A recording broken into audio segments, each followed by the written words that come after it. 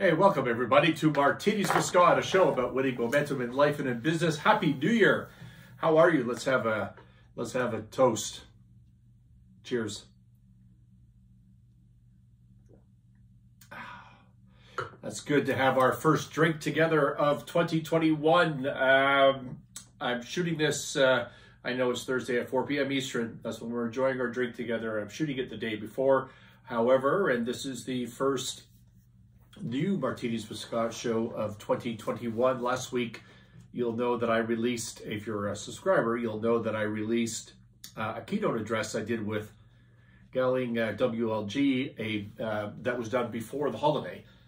And it was a show about liquidity crises that businesses, a liquidity crisis that a business might be facing during COVID, and some solutions to that. And it was done to actually an audience of bankers as opposed to an audience of borrowers and business owners. So it was a bit of a different perspective, and I hope you enjoyed that show. But it's much better to have a drink together and to be back recording again in 2021. That's good. So look, I might be a little disheveled today. I live in the mountains, as some of you know. And there was a big storm this morning, and the electricity, the power was out, on and off. And at one time that it went off, I was in the middle of shaving. And so I finished shaving in the dark, and I have clearly missed large patches of my face. And so, so there you go. But I hope that the power stays stable for the balance of this show, and we can get this, this show out to you. 2021 to start off with a bang, eh? As us Canadians might say. And I've been sucked into, I got sucked into her for about maybe a day and a half. Much longer than I should have been. I got sucked into this whole election integrity protests / riots / insurrection. And then the social media takeover of broader human permissible thought, where the Googles and YouTubes and Twitter and Facebooks of the world can just throw you out, deplatform you, make it so that you can't communicate with the world at large because of what you think. I got sucked into that for a while, and I had to definitely shake myself out of that and get back to work. As I saw from Elon Musk the other day, maybe on Twitter, when someone mentioned he was now the richest person in the world, I think his quote of a response was, "How strange." Well, back to work. And that's what I needed to force myself to do. Hope you're doing the same. It's a much healthier thing to be doing. So, New Year's, what are your New Year's resolutions? Do you make resolutions for 2021 or for any year? I saw a stat the other day, I think from Rory Vaden, don't hold me to that, but I think it was from him, an author of Take the Stairs or something along those lines, that 18% of people can't even hold a New Year's resolution for one single day, for a full day. You make your resolution, I'm going to do this.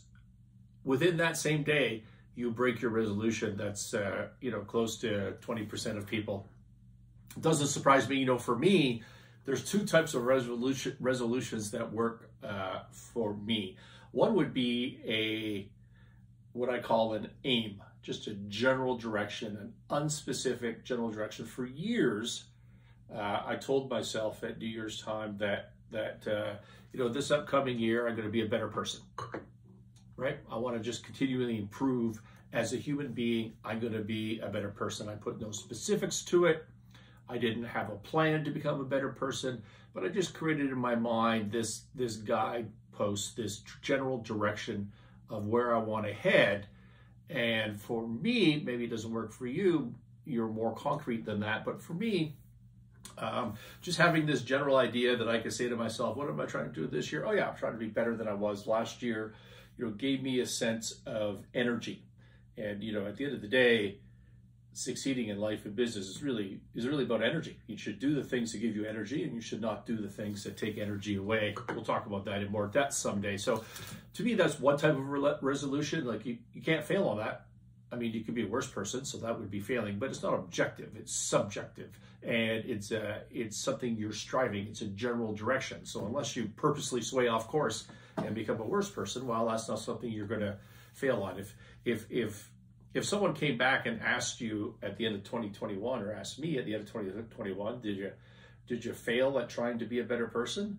Well, maybe the answer is always yes, because who the hell knows, but 100% for sure, I tried, right? 100%. You tried if you had that sort of resolution. The second type of resolution that works for me is something really specific that is a system, not a goal. Okay, so I'll tell you what doesn't work for me or for anybody, which is why 18% of people can't last a day. The typical New Year's resolution, let's talk about weight. I'm going to lose 20 pounds. There's a New Year's resolution, maybe also a New York resolution, which is what I was about to say. I'm going to lose 20 pounds. Well, that's a depressing resolution. It's depressing in this sense. Like it's a short term, it's instant gratification. I feel good about losing 20 pounds, but when I, in my head that's what I'm going to do, I'm going to lose 20 pounds, and then immediately I feel lighter and I have some instant gratification just saying it out loud. But then what? When it becomes increasingly clear that I'm not accomplishing that, then I have this specific failure of this goal. Whereas if I turn that into a system, if I don't talk about losing 20 pounds, this is what works for me as a second type of New Year's resolution. Turn into a specific system, which is that I will get up in the morning at this time and I'll work out every day. Okay. The result of doing that might be that the person loses 20 pounds or that I lose 20 pounds, but what I would focus on is the system and not the goal. That's really specific. You know tomorrow whether you failed to do that and how you're going to remedy that failure. It's an action plan. It's not an objective. So for me, I like the really grandiose, broad aims. I like the specific systems, either one. And I just shy away at all times from objectives like I'm going to lose 20 pounds or I'm going to hit revenue growth of 22.4% this year, because they're just wrought with failure. So the other day, as many of you know, cheers again, by the way. As many of you know, I have a young daughter. She's 7 years old, she's 7 going on 17. And this might have been last week or the week before, I don't recall, but she's more and more going into her room to do special projects on her own, and she'll go in and she'll shut the door. And I want to, as a parent, I just want to make sure everything's okay. So when I notice that, I give her some time, and then I go knock on the door and I say, hey, how's it going? What are you up to? And the other thing she started doing is she started, writing. So she has paper and pen or paper and pencil, and she's writing things down, writing sentences. She likes to write books. She writes notes. She likes to write this and that. And so she says, well, I have started a new project, and it's a list of how to change the world. And this is part of a larger global project. She explained to me that she intends to release this to the world in the near future, and that'll save the planet and change the world. And so she started writing out her list to get her thoughts together on that. I don't know where this came from, but cool. Okay. So what's on your list, darling? Well, so far we have walked to school. This was last week or 2 weeks ago when I'm talking to her about this. She's like, don't drive to school. You should walk to school. Maybe take the bus sometimes. No plastic cups. Turn the lights off when you leave the room. Plant trees would be a good thing to do. Turn water off when you're brushing your teeth. Okay, so that was kind of her list when we were talking about it. I think since she added, including walking and driving, she said take a bicycle. So we've got more to the list. And, I said, wow, this is really, I'm impressed. This is really good stuff. And again, I don't know where this comes from because I'm the very first person. If I have to go half a mile or a quarter of a mile down the road, I'm jumping in my big pickup truck with a plastic cup full of coffee with all of my lights on that I could possibly have. I did not create this list, and she's not getting inspiration from me, I'm sorry to say. So we talked about this, and she said, you know, I'm stuck, and she was really frustrated. She was trouble coming up with more points in addition to the points that she already had written down on her list, written pretty well, by the way. So Dad, that's me, goes into advice mode. And what sort of advice would I give? What sort of advice would you give? And I said, you know, if you want to change the world, if you want to have positive change, you need to focus on the things that you can control, and you need to have an aim. You need to start, you need to know where you want to go, right? And then you need to start small with specific systems, as we talked about with New Year's resolutions. So you want a system, not a goal, and you want to focus on the things that you can control first. That's the whole reason this show is called Winning Momentum. Start small, have a win, grow from there. So how do you change the world? Well, you start by changing yourself, right? You start small. You start by changing yourself. And when you've got that, you turn to your family, and then your community, and maybe which could be your school or your town, you know, and eventually you're going to gain momentum and you can change the world. But you have to start with yourself. And how do you start with yourself? How do you change yourself? How do you become a better person?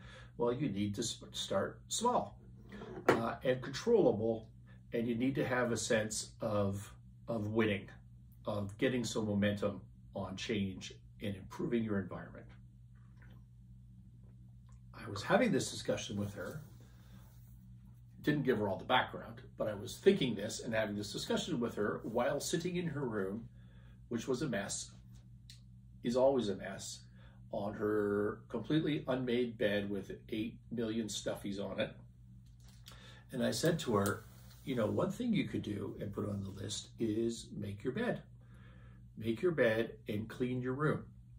You know, Carl Jung, I think it was Carl Jung, gave us the idea that a cluttered environment and a cluttered mind are the same thing. It's not a cluttered environment that creates a cluttered mind. It's not a cluttered mind that creates a cluttered environment. It's all the same thing. Your environment is your mind. This is why there's a whole school of psychology that'll tell you, you want to change your life, you need to start with making your bed in the morning. I'm not an expert on psychology, but I fully buy into this. Again, it's picking something small, having a success, building momentum of that success. So I say to my daughter, you could make your bed. That's where you can start. And when you're done with that, you'll be so excited and so proud of yourself when you've done that every morning and turned it into a habit. Then you can move on to something else.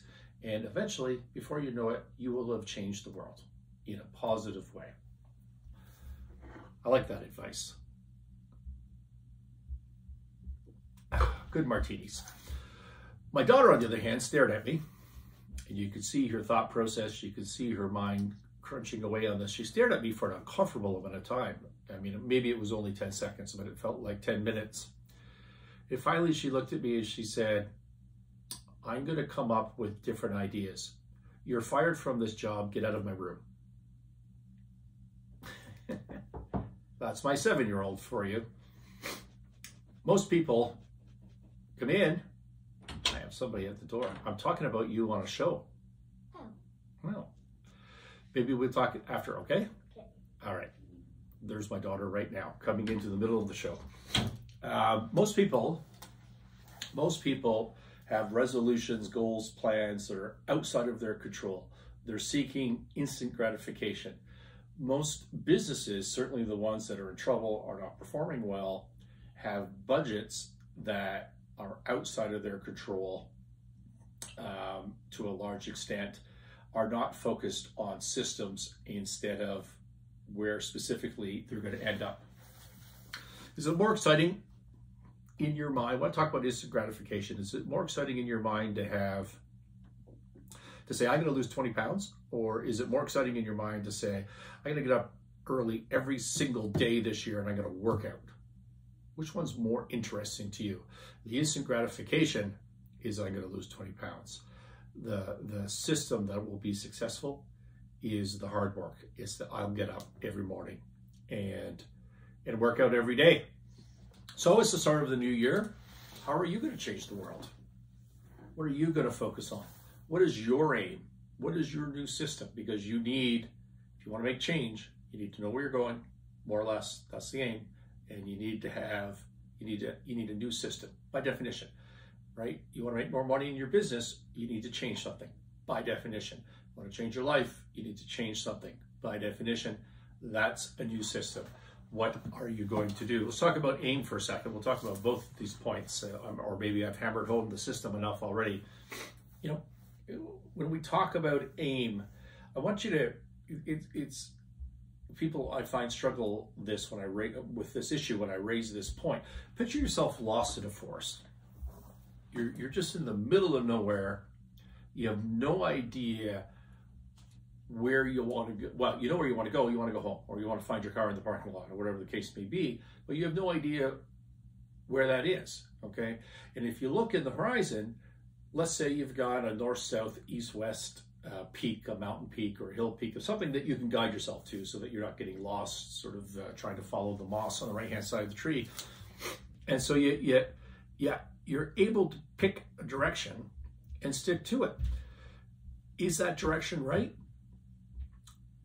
You don't know, because you're lost. You don't know where you're supposed to be. You don't know which way you're supposed to go. But if you don't pick a direction, if you don't say, okay, I'm going to head to that peak, or I'm going to head to this one to the east, you don't know which north, south, and east is, but I'm going to head to this one on the left.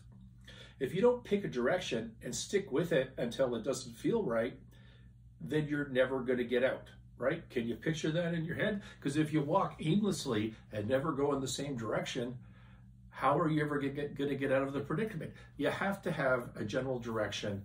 You have to use your gut, right? You do all the research you can. You go back. When you're lost in the forest, you go back. I kind of went this way. I went that way, and maybe I think my car or my home is in direction, and that's my gut feel. I think I should go in that direction. I'm going to head towards that peak over there.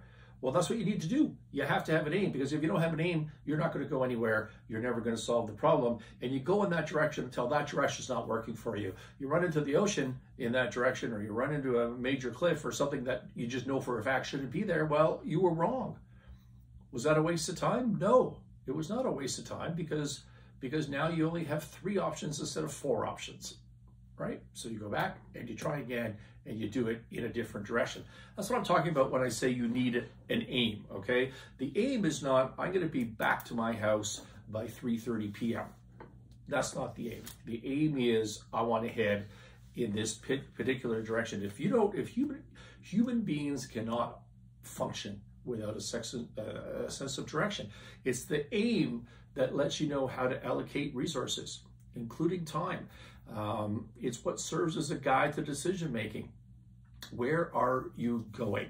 If you can't answer that question, you're not going to make any changes in the new year, in your life, in your business. You're not going to make any changes ever if you don't have a general sense of direction.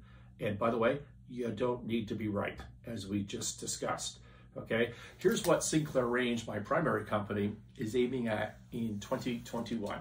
I was working rules of 3, by the way, so I keep my list short, because I just believe that, if you have more than 3 points on anything, it just loses reality in the human brain. You can have subpoints under them, 1 or 2 subpoints under each point, but I keep my list to 3. If I'm really pressed, I'll change it to 5. But my 3 points for Sinclair Range, which means my business, it means all the businesses that I'm involved with. Number 1, I want to add to my investment portfolio with at least 1 acquisition this year. If you're a follower of the show, you know that we own Roofers World.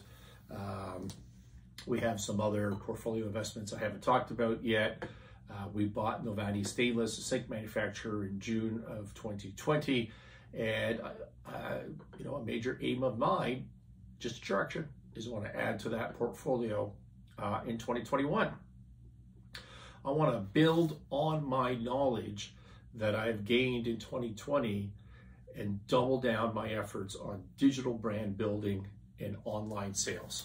All right, because I started 2020 as a complete ignorant twit with respect to those things, because I'm old, right? I didn't grow up with this stuff like some of you younger viewers did.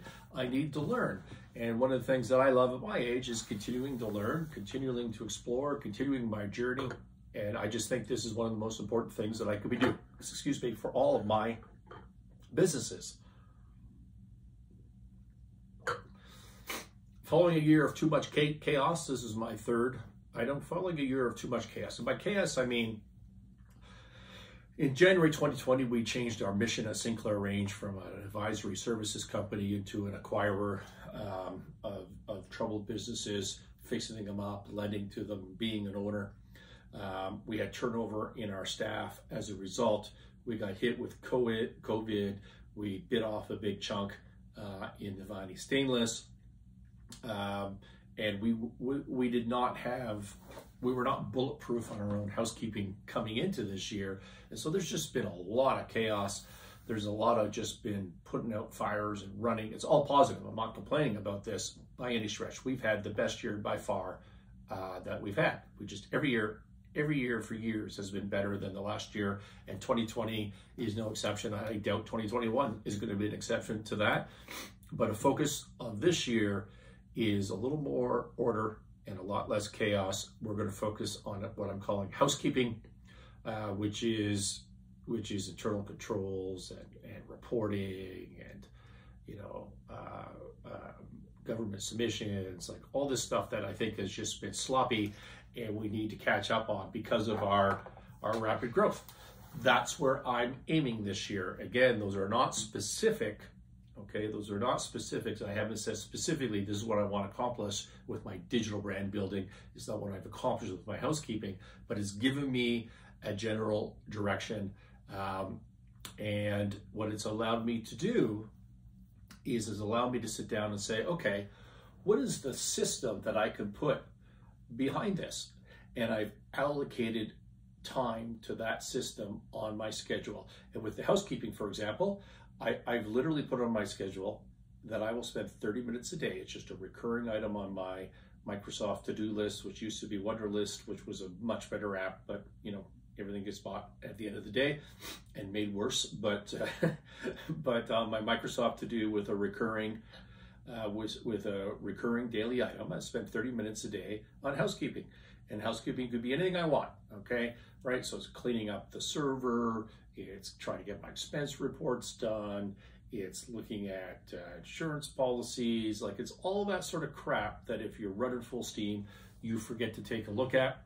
And that's it. I've created a name and I've created a system, and it has shocked me how productive I've been on that particular aim already. And it's only January 14th while we're having this drink.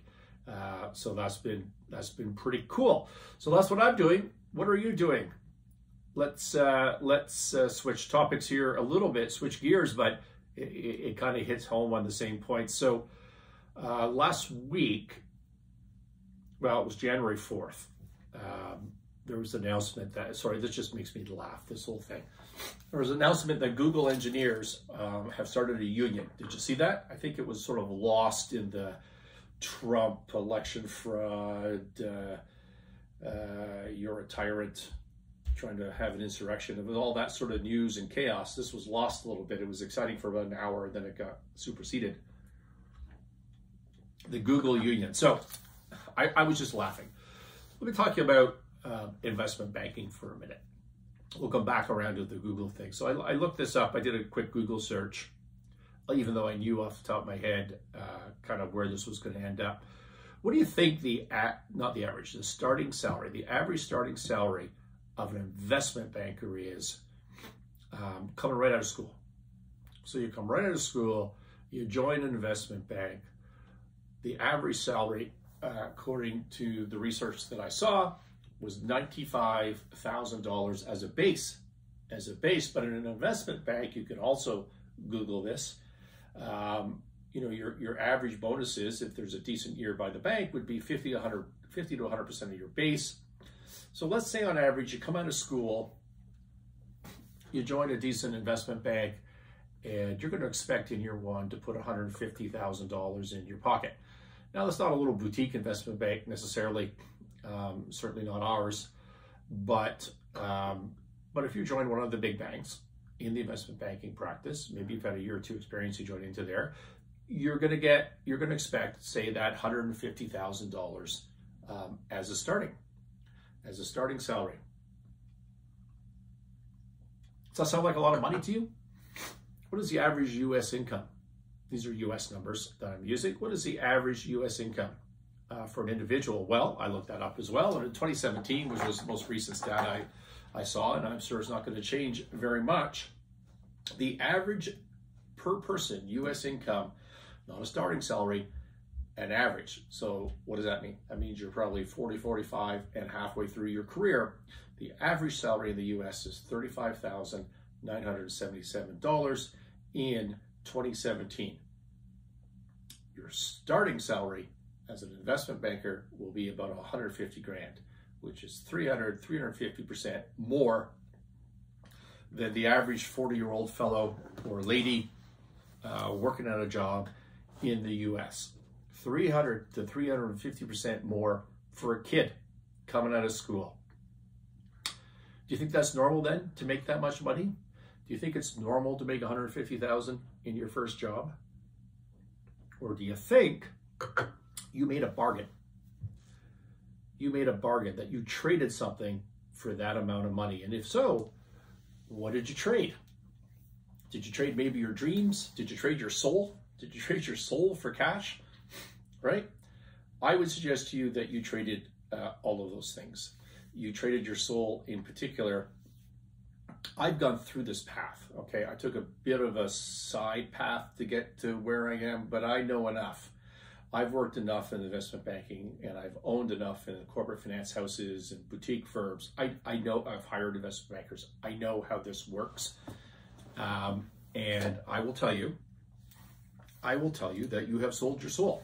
Maybe people don't want to hear that, but that's the trade that you made. When I started at KPMG in the Corporate Finance Valuation Group, which is an accounting firm's version of investment banking, you don't get the same pay. When I tell people, when I started there, I worked 7 days a week. I worked from 9:30 in the morning, because I'm not an early riser, until probably 3 in the morning, every single day. For years I did that. And then when I left, which was in 1994, and I started my own entrepreneurial firm in corporate finance, mostly doing venture capital type broker deals, but as an advisor, as an intermediary, the same type of service. I probably did 3 all-nighters a week. Okay, so I would put in tons of hours on the non-all-nighters, but I probably did 3 all-nighters a week. I had a guy join me as a partner in that firm, Merchant Capital, who was a former Wall Streeter. He was the former head of, he was a founding partner at Dillon Reed and Wasserstein Perella. Maybe not Dillon Reed. He was a head trader at Dillon Reed. I forget the resume. Head trader at Dillon Reed and founding partner at Wasserstein Perella. Don't hold me to that. But, you know, in the 1980s heyday Wall Street, this guy was a player with $1 million bonuses, which was a lot of money in the 1980s. And he joined as a full partner at my firm, Merchant Capital. And he was a decade older than me, which means that he would have been early 40s, 45, and you know, we were partners until his 50s. And he did at that age 3 all-nighters a week at the same time. Okay, you put in the hours. That is the work ethic required, and there's none of this life balance stuff, as my father used to tell me. Balance is bullshit, and I think that's pretty good advice, and I think it's reality in life. You spend your hours on what you choose to do, and if you choose to take the money that we're talking about, then you better be choosing to put in those hours, because that's what's required. So you've sold your soul on your time, for sure. You're not doing good for the world, okay? I've evolved my practice into focusing on saving jobs, all right? So we try to rescue troubled companies, and the good in that I see is saving jobs. It took me a long time to understand that. It took me decades, potentially, to get to the point where I thought, yeah, I mean, I can take my experience and I can do good with that. But when I was in my 20s and my early 30s and even into my 40s, I wasn't thinking that here's the good in what I do. I was thinking about this was a trade.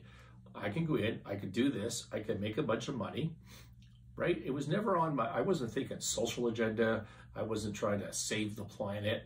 I had my head down and I was working. And by the way, if you're working from 9:30 to 3 a.m., 7 days a week, there's not a lot of time for reflection to save the planet or have a social agenda. There just isn't, okay? That's a reality. Try it sometime. So you've given up, if you take this bargain, you've given up, you know, these grandiose ideas that you might have when you're younger about changing the world, as my daughter has this idea about changing the world. And I'm not trying to take it away from her. I'm just saying you can't do both, right? You can't make that bargain and then expect to have a social agenda, for example, at the same time, which is kind of where all this is heading, by the way. So you've made that, you're not doing good that maybe you wanted to do. You're abusing substances. Like, nobody can keep that up without drinking, or, you know, the thing nowadays, particularly on the West Coast, would be psilocybin, microdosing, amphetamines, like whatever people are taking to keep their energy level up.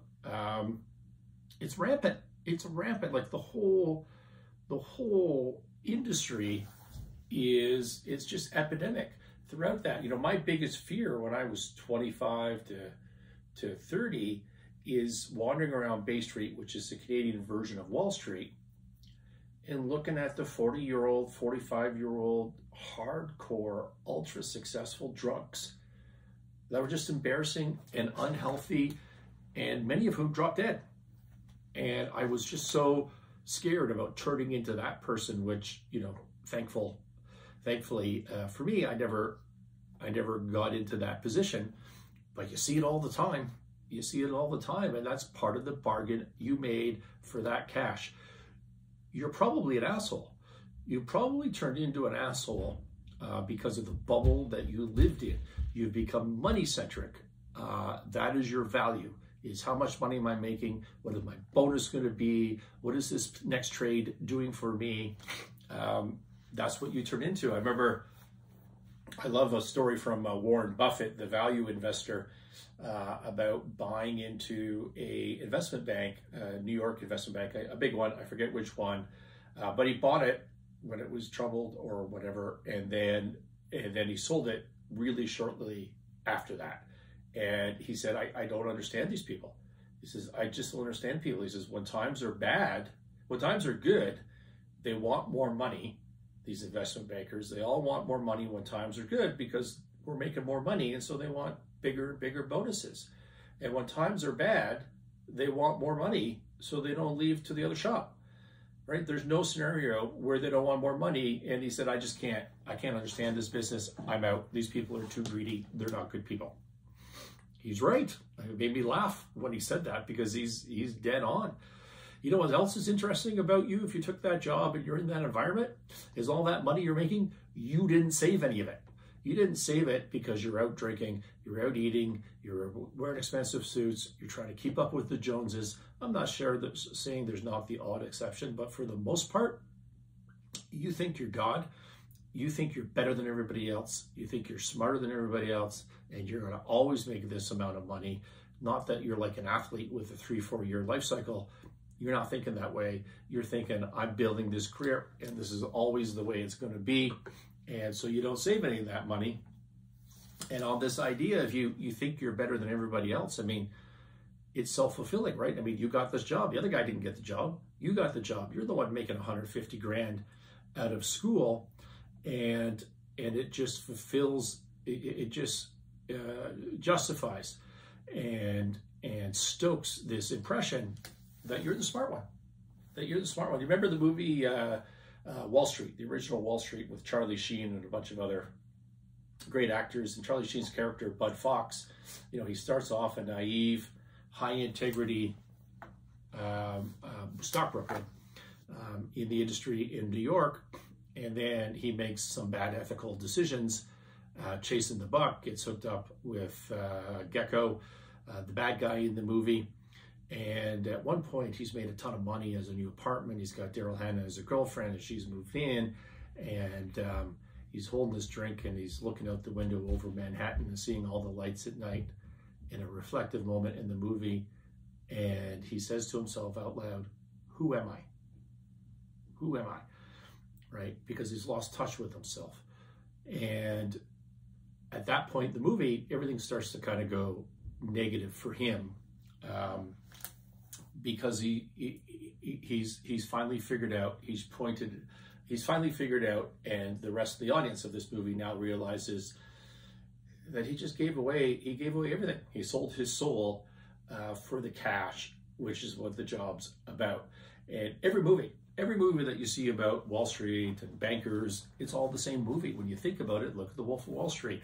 Guy starts off, he's trying to support his family, and then he just turns into a crazy person, not just for the money, but for the lifestyle, right? For the sex and drugs and rock and roll and the cash that comes along with it. And either you have an epiphany and correct yourself, or the regulatory bodies or the world at large does it for you, right? And that's what happened in both of those movies with both of those characters, The Wolf of Wall Street and Bob Fox in Wall Street. So, I mean, there's a reason the movies tell that storyline over and over again, is my point. That is the trade that you made if you took that job. And now, why would you take that job? Well, if you can keep your soul, like if you can understand that this is what's going on and you can make the money, you can do something positive with it, like save it and set yourself up for something in the future. If you can learn, if you can work, when you're in your 20s, you should be working 24/7, 18 hours a day. And if you want to be successful in life and in business, and you should be using that opportunity to learn. You should learn the technical side of your business. You should learn how to be a professional. You should learn a work ethic, that there's a direct correlation between work and success, right? If you can have that perspective, if you can have an exit plan, then this type of job could be a really positive thing. And you know, why do you get that big a paycheck apart from selling your soul? Well, it's because, of course, the banks make a lot of money. And why do they make a lot of money? Well, two reasons. One is they've created an economic and regulatory structure that ensures that they're going to make a lot of money. Do you think that the regulatory organizations are set up to protect investors first and foremost? Or maybe they're set up to protect the bank first and foremost, not the little banks, the big banks first and foremost, within reason. They create an environment that allows the banks to charge what they charge the success fees that they charge, to charge the work fees that they charge, and all of that makes them super profitable, so that they could pay you as a first year $150,000, 3.5 times what the average worker in the US might be making. But it's also because, that's reason number one, they make the money, but it's also specifically because you sell your soul, because you work those hours, because you don't ask too many questions, because you put up with the sexual harassment that goes on. If you're working, you know, if you're a young woman, and on this show, in the early days, we had Olga Jelani on a lot, who is a terrific investment banker, one of the better analysts that was on the street, joined Sinclair Range from there. And, you know, she has really thick skin, and she has, like, in terms of not being offended. I think some of that is her upbringing, but a lot of it is her investment banking experience, because it's not going to be pretty. It's not going to be pretty if you're working 18 hours a day, besides some traders or some other investment banking people who aren't so slick, but maybe pigs in a macho sense. You got to put up with a lot, or you need to leave. Like, that's the culture, and it should change. I'm not saying it should be like that. I'm not saying you should accept it. I'm saying that when you're under that amount of pressure cooker and you're being paid that amount of money, there's a choice. There's a choice. There's a cost to doing that. Okay, so here's the bottom line: is you made a bargain. If you took that job, you made a bargain. You made a bargain with the devil. Maybe it's not the devil, but there's a decent chance it's the devil. And the onus is on you, because you made that bargain. What are you going to do about it? Well, there's a lot about investment bankers. Let's talk about these Google engineers and their union. Do you know what the entry-level salary is for a Google engineer? According to Google, it's $150,000. It's the exact same as the investment bankers, $150,000 plus. Again, do we think that's a normal amount of money? Or do we think that maybe they also made a bargain? January 4th, roughly 230 Google employees announced they were forming a union with the Communication Workers of America open to employees and contractors at Alphabet, Google's parent company. Over the past 3 years, I'm just reading from a press release here, Google's employees have been organizing major walkouts and protests to oppose the company's decision to work with the Pentagon on targeted drone strikes, paying former executive Andy Rubin $90 million after he was credibly accused of sexual harassment, designed a censorship search engine for China. Most recently, employees have stood up against Google's firing of prominent AI ethicist, somebody whose name I can't pronounce. And now the union organizers want to unite all of these efforts under a single umbrella. And there's a Google walkout Twitter account. I didn't know there was a Google walkout Twitter account. I haven't looked for that. Publicly supported by the Alphabet Workers Union. Now, as I said, that was January 4th. They started with 230 members, which is nothing. It's nothing. It's just a little, not even a blip. They wouldn't even notice if it was that many employees who are unhappy in a company the size of Google. They will notice that it's unionized. That's going to be an issue. And now, here we are a week or 10 days later, they're up to more than 700 members as of last Monday. The group, again, is open to Google's parent company, includes workers from 35 offices in the US and Canada. Here's a quote from that press release. YouTube refuses to hold Donald Trump accountable to the platform's own rules by choosing only to remove one video instead of removing him from the platform entirely, this being YouTube. They wrote the company is avoiding the proactive action called for by both their workers and the broader public. So these are the types of things that the union is taking on. So these employees whose starting salary, not their average salary, their starting salary is about $150,000, are upset by these ethical issues that they're seeing within the company that can afford to pay them $150,000, probably highly correlated with the fact that they're doing these unethical things, at least in the minds of the people that joined the union, right? Do you see that? Okay, you see that these people made this bargain and now they want to go back on the bargain. Instead of just leaving, you just say, like, you know what, you guys are unethical. I'm going to, and here's the reasons why. I'm going to release this to the press and get some publicity, get some attention for myself, and I'm going to go do something else. They're not doing that. They're looking change from within the organization, which is cool, totally cool by me. What I find fascinating is the stupidity that they think they can change the organization from within without resistance, because the company does these things for cash, right? There's a lot of cash in those things that we just talked about. They do it for cash, and they think the company's going to change because it's the right thing to do.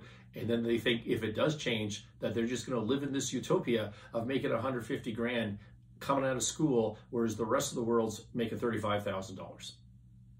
It's insane. It just makes me laugh. So what is this all about? My first reaction, as I said, was to laugh. Or what do we make of all this? I don't know. What do you think? My first reaction was just to laugh.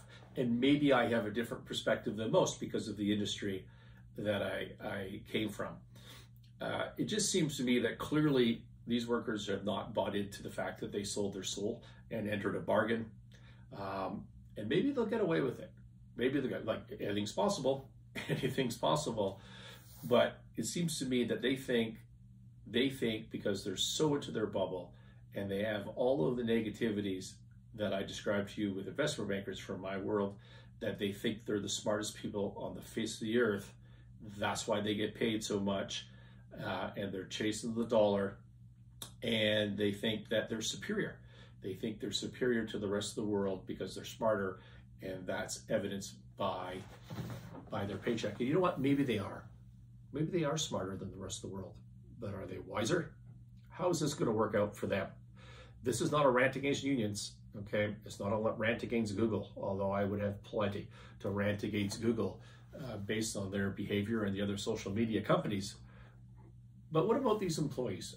How wise is this? Where is this heading? Or is it just such an ego-driven, self-indulgent entitlement play that it's disgusting to the rest of the world. It's disgusting to me personally, and I don't know. I'd be interested in your feedback. Where do you think that's going to end up? Here's a little bit of advice for you. If you want to make that amount of money as a young professional, if you're at a tech firm, if you're an investment bank, you're in a professional firm, you're making an ungodly amount of money, there is a cost. There is a bargain that you have made. Understand it. The cost you pay is precisely why your firm makes so much money and is able to pay you that. If you weren't doing those things, they wouldn't make so much money and they wouldn't be able to pay you. Take responsibility for your life, your bargain. Don't point fingers. If you're unhappy with ethics where you are, if you're unhappy with the social direction, if you're unhappy with anything, it's your responsibility to raise it with your firm.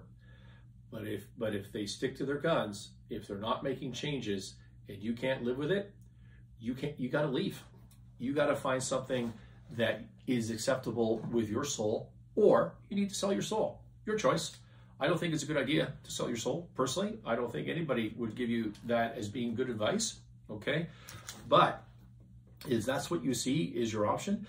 What you cannot do is take all that money, think that you're better, that you're an elite, whereas the rest of the world is not, that you're smarter and that you're wiser, and that your institution should change to meet your will, yet pay you the same amount of money that they hired you for the job, that they're paying you for the job that you have to do. Okay, there is the view of an old guy, an old school opinion on this. I recognize that no millennial is going to have that opinion. Think about it. Just think about it. Walk through the logical consequences of what you're trying to accomplish, and how, at the end of the day, how the math doesn't work. It just doesn't work. This is the very reason that in my companies, I will 100% of the time hire a how do I want to phrase this? A street fighter, someone from a lesser university who's worked hard their whole life, who has to hustle, who wants to win and is willing to do what it takes, versus an Ivy League entitled millennial. 100% of the time. And of course that hustler could be millennial as well. I'm not trying to pick on millennials. I'm just saying, when you've got a bunch of CVs and one of them comes from this place and one of them comes from this place, which is by society norms, a lesser status, lesser in the power hierarchy, lesser in class, all of those things, but this person is street smart, wants to hustle and put the work in, that's my person. That's what I support. I want to help that person in their career, and they're going to do a better job for me. I once hired somebody at Sinclair Range. I won't give any names, and a younger individual right out of school with a very strong sense of entitlement, and it made me laugh. So this person was an analyst. They have a downtown, this was in Toronto, this particular job, downtown Toronto job, and they had a downtown flat, not really downtown. If you're from Toronto, the person lived in Little Italy, whereas the office, is downtown on Bay Street. So they couldn't quite walk, but they could kind of walk or jump on a bus and be there in 15 minutes, that kind of thing. And so we got a large file. For us, a really large file that, was about, again, if you're from Toronto, it was out in Etobicoke by the airport. But if you're not from Toronto, it was, say, an hour in the morning in rush hour, an hour and 20 minutes, still in the city, but Toronto's a big city. And so, okay, we're on this file and, I need you there 5 days a week, blah, blah, blah. And he comes back to me and he says, and we're doing this by WhatsApp messaging. And he comes back to me and he says, well, I don't have a car. And putting the onus on me to get him to work. Now, it's true that in our contracts, we don't say, I expect you to show up at 20 Bay Street. But if I expect you to show up somewhere else, that's my problem. That wasn't really clarified.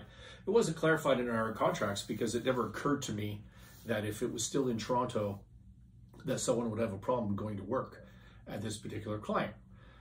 So he says, well, I can't do what you're asking me to do because I don't have a vehicle. So I said, take the subway. Take the subway. I mean, it's public transportation. It heads out there. And so we Googled it, did some research on the subway. And he said, well, you know, in the morning, that's an hour and a half. That's an hour and a half for me to get to there. And then it's not like I'm still 15-minute drive from where this office is. So that's not going to work for me. So we'll take an Uber. Take an Uber, rent a car. He goes, yeah. He says, so are you going to pay for that? Are you going to pay for that Uber? And again, this is all by WhatsApp. And so I didn't know if he was being ironic or being funny or being dead serious, which would have helped me on a phone call. What I was really thinking was I was in my head back to when I was his age at KPMG and me saying to the managing partner, yeah, you know, you're going to have to get me a car or find me some sort of transportation, pay for my taxi back and forth every day. Otherwise, I just can't do it. I don't have a car. And what I was wondering about this entitled young fellow is when he made a decision not to own a car as a young professional, was it his expectation that he would never, ever have a transportation expense for the rest of his life? Was that the plan? Was the plan to never, ever spend a cent on transportation? Or was it just, I live in the center of a city and I don't need a car very often, so I want to make this more of a variable cost? His idea was that transportation is not his problem. It's somebody else's problems. That's the way it turned out to be. We came to a compromise that I was not happy with, which is he took the subway to the end of the line and then took an Uber, and I paid for that Uber every day twice. But that sense of entitlement meant that he didn't last at the firm very long, not very long at all. That is my show for today. Thank you for listening. This has been Martinis with Scott. We are on YouTube. We also have the audio on the podcast channels on Apple Podcasts and Spotify. See you next week. Again, thank you for listening. If you like it, please subscribe. Happy New Year.